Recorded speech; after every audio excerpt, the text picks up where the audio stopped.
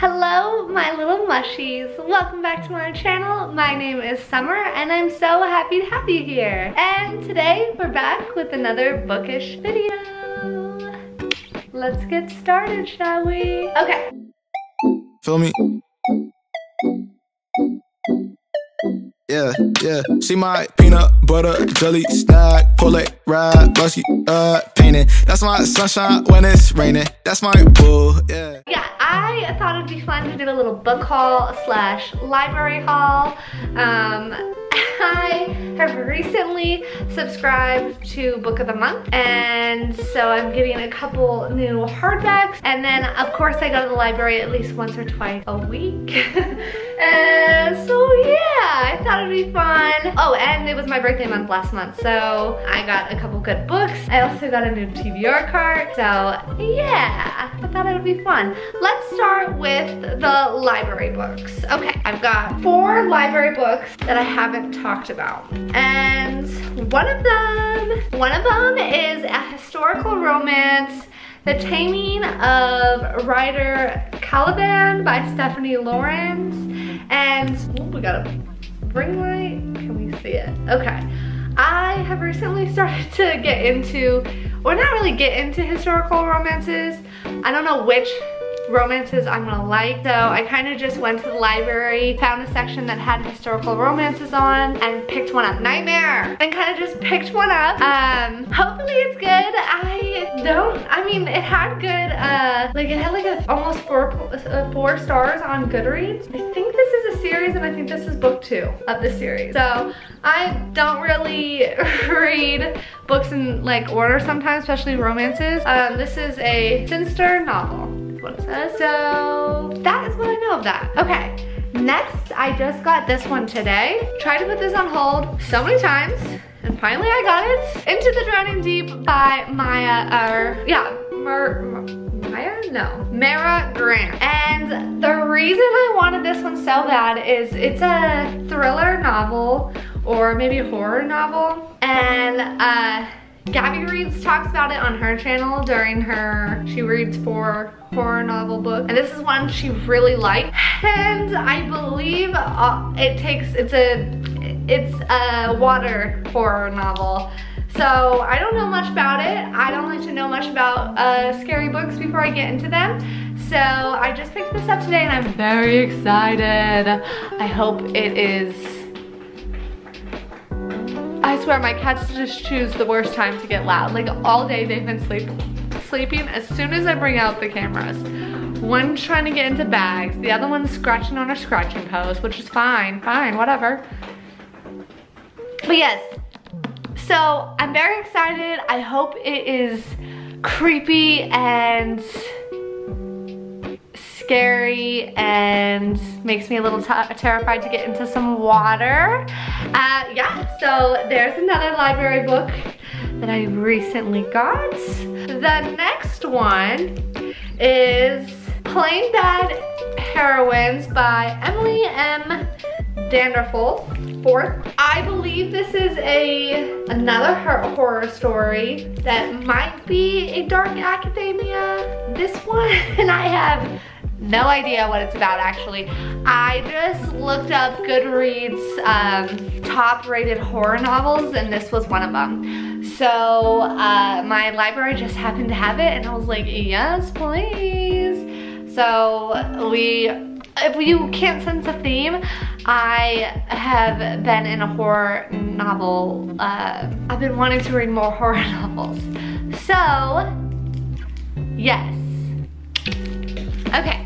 The last library book that I got, the last one is Lore. This is a young adult by Alexandria Brecken. And for this one, I don't know much about, but I know it has been talked about highly on BookTube, and the cover is stunning. I didn't realize it was a young adult, but so when I had been searching for it, I wasn't looking in the right spot, but I found it, and I'm excited to read it. You know, had no clue no clue what it's about, but it has an awesome map in there.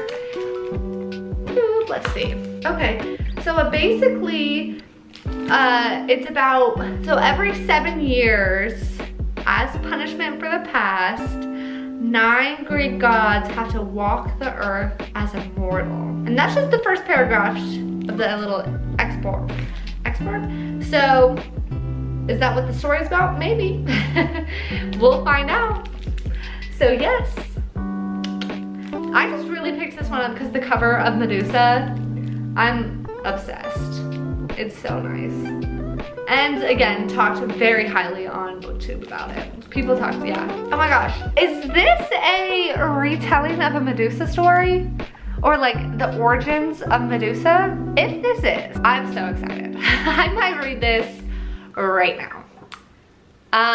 What?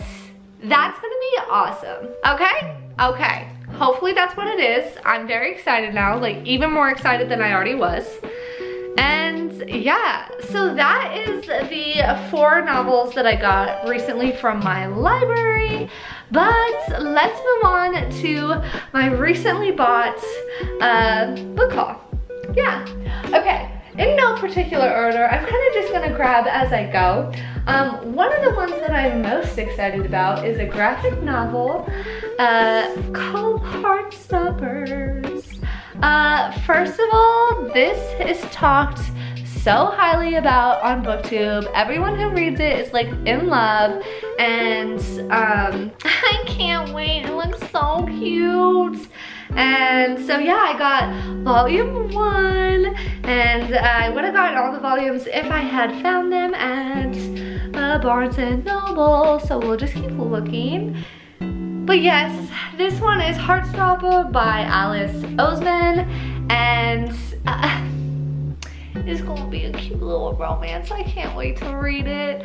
Yeah, and so it says boy meets boy, boy becomes friends, or I'm sorry, boy meets boy, boys become friends, boys fall in love. And yes, please, can't wait to read. I am gonna be obsessed.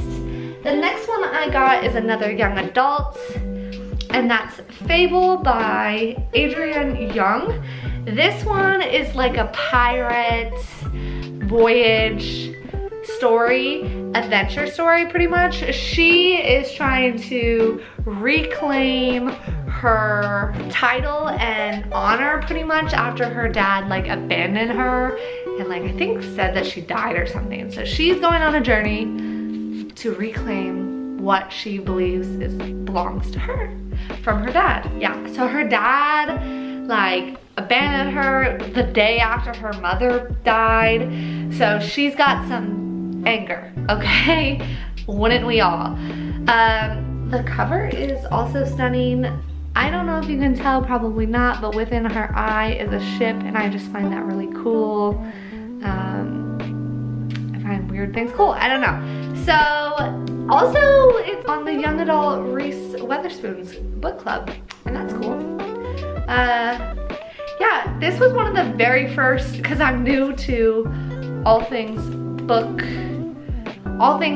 bookish, except actually reading books. This was one of the very first books I put on my Goodreads want to read, to be read list. Yes. Okay, next is a book of the month book, The Hunting Wives by May Cobb. This one is one of April's book picks, and this one's another horror slash thriller, but it has like the elements of rich wives kind of vibes. So like rich people problems, death, and just like so rich people meets Hunger Games kind of thing. Not Hunger Games. Hunting Party, where they like hunt for sport. That's what I kind of got the vibes when I was reading what this one was about. It sounds very good though. Like, who doesn't like to read about like, I don't know, maybe people don't, but rich people problems? I wish I had them. Not really, like sometimes they're horrible, but I want to read about it. And this one just seems fascinating because we got some housewives who are bored, a murder happens. Did they do it? Did she do it? What happened, you know? So we'll just have to read and see. That too much. Next is another book of the month because I didn't realize you could get past books on book of the month.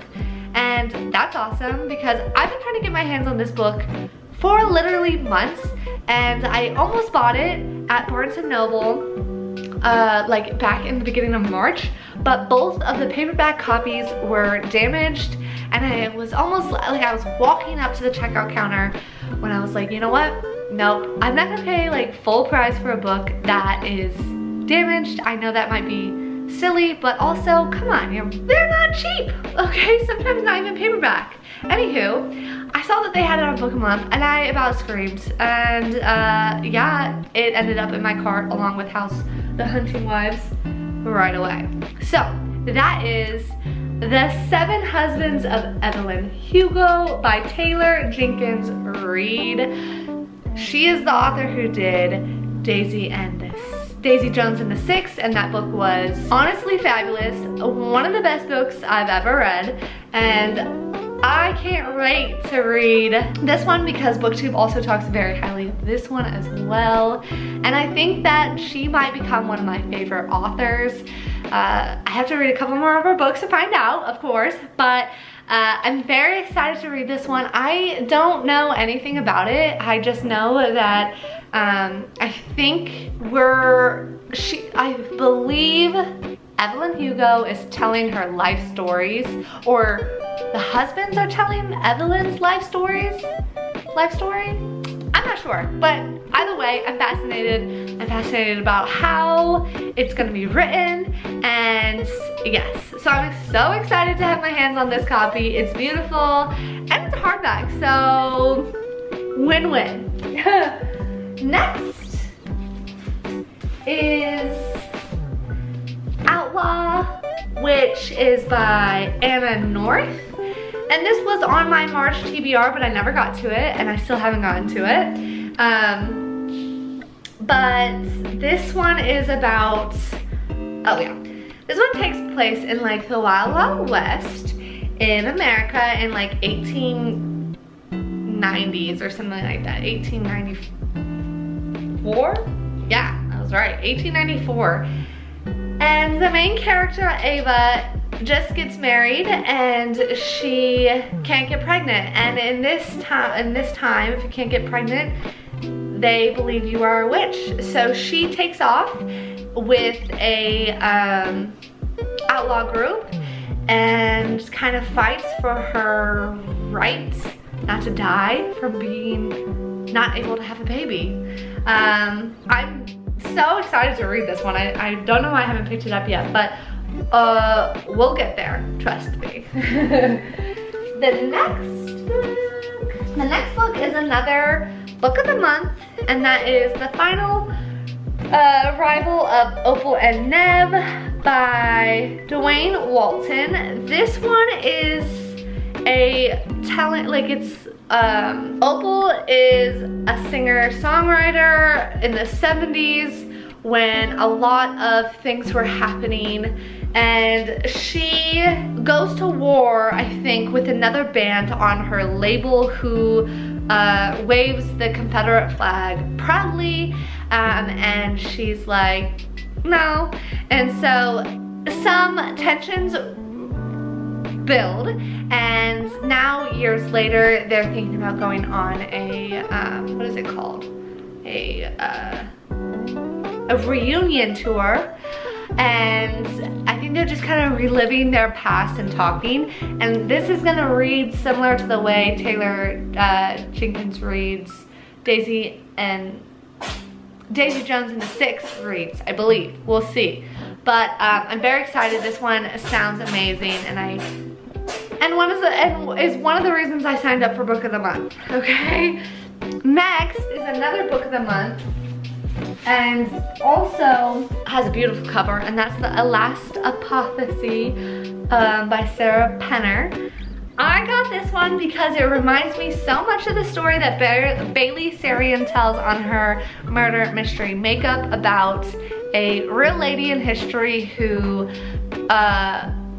is responsible for maybe over 600 deaths of husbands who just were bad men, I believe, and it was a poison that she would sell to wives who really were in need to get out of the marriage, and she got away with it for a really long time. This one reads like as if, it has a similar vibe to that, where the historian is looking into this lady from the past who had a potion that she would give to people to give to their husbands. As she's researching this story, she finds out that her husband is cheating on her. And I think she might contemplate using this potion on him. Is potion the right word? Poison. I think I'm meaning poison. So yeah, this one sounds amazing and I can't wait. And also I really, really love the cover. Next is one that I'm so excited for, and that's the second installment in the Athena Girls Club, and that's not the full title, but it's a long one. It's the European Travel for the Monstrous Gentlewoman by Theodora Goss. And the first book, The Strange Case of the Alchemist's Daughter, was so good. I'm talking so good. 5-star read, like so good. Funny. The writing style was so unique and fun to read. It kept me in there the whole time. Now this is a monster of a book. I think it's like 600 pages, but I don't care. I'm sure it's gonna be one of those ones that I just won't be able to put down. I've talked about the first book a lot in my past videos. I cannot wait to read this. This one my boyfriend got for my birthday and I'm so excited. So yeah, like I can't wait for, I'm so excited to have this one. Then we have got a historical nonfiction. Yeah, historical nonfiction, and that is Sin in the Second City, Madames, Ministers, Playboys, and the Battle for American's Soul by Karen Albert. Now, this one takes place in Chicago, and it's in a very famous brothel in America, and I'm obsessed with brothels, madames, all that kind of stuff. She's the same author that wrote American Rose, The Lives and Times of Gypsy Rose Lee, and I'm currently 2 chapters away from finishing that, so I'm very excited. This one I think I'm gonna love even more. I bought this copy because I want to highlight and mark and take notes as much as possible. Something that Karen does is puts like pictures in her books of the people and times and, you know, just things that were going on there. So just flipping through this book, I can't wait because they've got, you know, pictures and just everything historical, especially when it comes to like brothels and clubs and like that 1920s, 1930s, 1940s kind of time period. I'm so interested in, so yeah, I got this, and thank you, you guys. So yeah, I'm very excited to read this, very excited. Okay, I also just got today the Bridgerton, The Duke and I? Am I saying that right? The Bridgerton, The Duke and I by Julia Quinn. And I've been seeing this one all over Netflix, clearly. And I thought it'd be fun to do another little book versus movie. So yeah, I saw this one at Target and I bought it today. So yeah. Okay, and then last but not least is one that, y'all, my camera cut off, so anyways, last but not least is one that I'm so friggin' excited about, and that is Horror Store by Grady Hendrix. And he is my favorite horror novelist? Yeah. And this one is definitely a different vibe from what he normally, like the whole thing is definitely like, it's almost like a manual. The book feels and looks and is like presented like a manual to build furniture. I just like very unique books, so, and I love Grady Hendrix. I think he is a fabulous horror novelist, and so I'm very excited for this one. I own now 3 of his books, and I'm trying to get my hands on all of them. I've already pre-ordered his newest one that's coming out in July, which is called The Last Final Girl, and that I realize is a trope that I'm kind of obsessed with. I read Final Girls by Riley Sager, and I was like, I didn't know that this was a trope that I'd be so into, and I was really into it. So I can't wait for his version of a Final Girls trope book. So yeah, I'm excited to read this one, and yeah. Officially, that is it of my little chaotic library / new books haul. And yeah, I hope you enjoyed it, and thank you for watching. It would mean the world to me if you liked and subscribed. And whether your sun is glowing, okay. Whether your sun is shining or your moon is glowing, I hope you have a very, very peaceful day, and I will see you next time.